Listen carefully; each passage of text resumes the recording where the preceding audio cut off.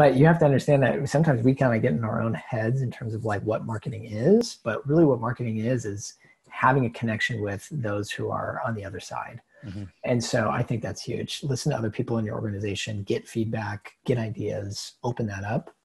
Another takeaway, I think the big one for me, and we hit on this a little bit, was just be true to your product. Find the right way to be relevant to that, like to a content type, right? Mm-hmm. To say, oh, here's a great idea, but does it make sense for our product and who we are? Make sure that you don't stretch too far and jump the shark.